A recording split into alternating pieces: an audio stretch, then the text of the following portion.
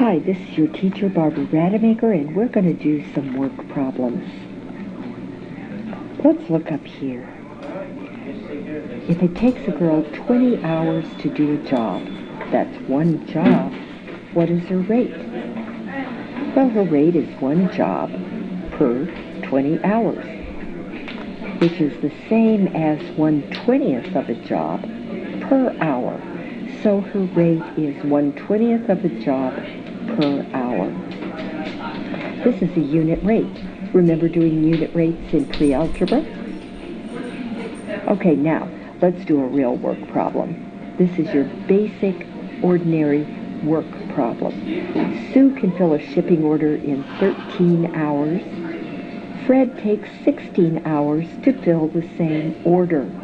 The story problem on my math lab goes on to say that Fred is a new employee, and that's why it takes him longer. How long would it take them both working together? All right, here are three possible formulas you can use, and they all come from this formula right here. 1 over A plus 1 over B equals 1 over C, where the A is the first person or machine doing the job alone, so that would be Sue's time, and the B would be the second machine or the second person's time working alone doing that job, and C would be the time of both machines working together or both people working together. And you would fill in the numbers you know and solve for the letter you don't know. Another version that's more common in college algebra is, in fact, the two alternate formulas below the basic formula. C over A plus C over B equals 1. That 1 stands for one job. And C times 1 over A plus C times 1 over B equals 1. And you see what A, B, and C are defined right here. Okay, well, your book uses the second alternate formula, so we actually might as well use that. So I'm going to use that. Let's let A be Sue's time working alone. That'll be 13. Let's let B be Fred's time working alone. And C is going to be the time working together. So our equation is going to be 1 over 13 plus 1 over 16 equals, oh, I didn't do that, did I? Okay, yeah. C over 13 plus C over 16 equals 1. Now we've got it. Okay, the strategy now, because this is a rational equation, is to multiply through. Multiply both sides of the equation by 13 times 16, because you want to cancel out 13 and you want to cancel out 16. So we'll take 13 times 16 and we'll multiply that by the left side of the equation.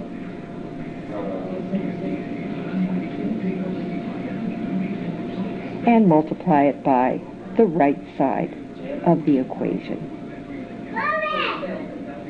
Now there's no real need for me to multiply on the left. You'll see why. I'm going to take 13 times 16 times C over 13 plus 13 times 16 times C over 16, and that's going to equal whatever 13 times 16 equals. Let's see. 6 times 3 is 18. Carry the 1. 6 times 1 is 6 plus 1 is 7. And 1 times 13 is 13. So we're going to have 208. Okay. Now, let's go back to the left. The whole reason for this multiplication, the whole reason for doing this, is so that the 13s can cancel each other there, and the 16s can cancel each other here. So we're going to have 16c plus 13c equals 208. That will be 29c equals 208. Divide by 29 on both sides to get c by itself. And now we're going to find out what c equals. C equals 208 over 29 is acceptable because the instructions say in my math lab say that you can write the answer as an integer or as a fraction. And here's our fraction, but I am going to math frac that just to make sure it's in lowest terms. So I'm going to say 208 divided by 29, enter. Whoops, I mean math frac. Nope, 208 over 29 is it. Okay.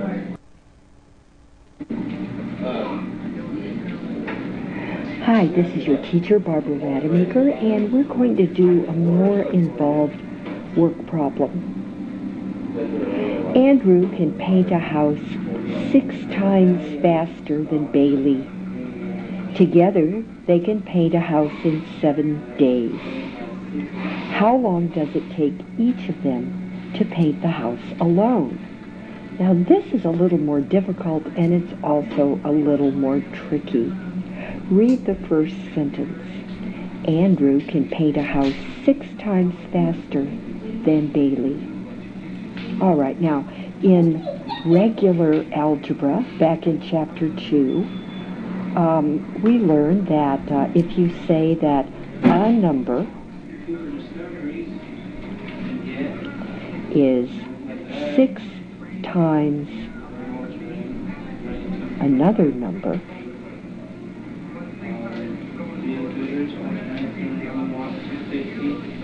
then the way you would write that would be x and 6x, and it would be clear that 6x was bigger than x.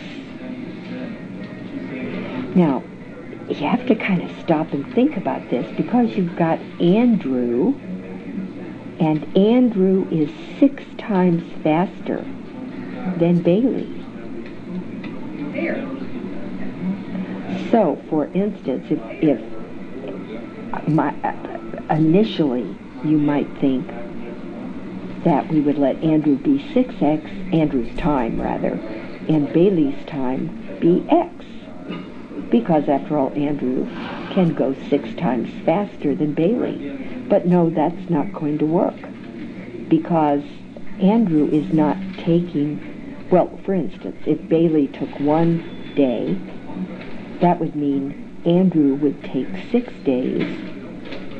So Andrew would actually be the slower one. So that's not going to work at all. Since Andrew is 6 times faster than Bailey, we're actually going to mark through this and this, and what we're going to say is that Andrew takes X days to paint the house alone, and Bailey is slower. Bailey takes 6 times more. In other words, if Andrew is 6 times faster, then Bailey is 6 times slower. And so this is what we're going to use for Andrew's time and Bailey's time. Now, the time together is 7 days. So if we use the formula that we've talked about before, which is time together over the time it takes the first person or machine to do the job alone, plus time working together over the time it takes the second person or machine to do the job alone, then we'll have 1 job completed. All right, so let's try this. We'll have 7 over x plus 7 over 6x equals 1. All right, now, I have to multiply by a number large enough to cancel out an x and a 6x. But notice that the x is in the 6x. So all I really need to multiply by is 6x. And I'll multiply the left side of the equation by 6x and the right side of the equation by 6x. So we'll have 6x times 7 over x plus 6x times 7 over 6x equals 6x. The x's cancel here, the 6x's cancel here, and what you're left with is 6 times 7, which is 42, plus 7 equals 6x. So you'll have 49 equals 6x, and then divide both sides by 6 to isolate the x, and we'll have 1. Oh, it says give your answer as an integer or a fraction or a mixed number, but not as a decimal. Okay, well, we've got 49 over 6, and I guess we could get the answer that way. Hold on for a minute. 49 over 6 is as small as it gets, so we can go with that, and I'll talk to you later.